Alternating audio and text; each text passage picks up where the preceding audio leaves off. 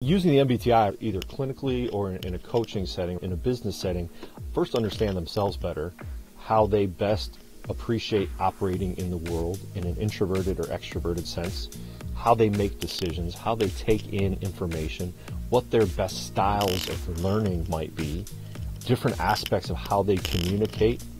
And from there, we can look at other important parts of their life. How I use this when I did a lot of couples therapy in the past.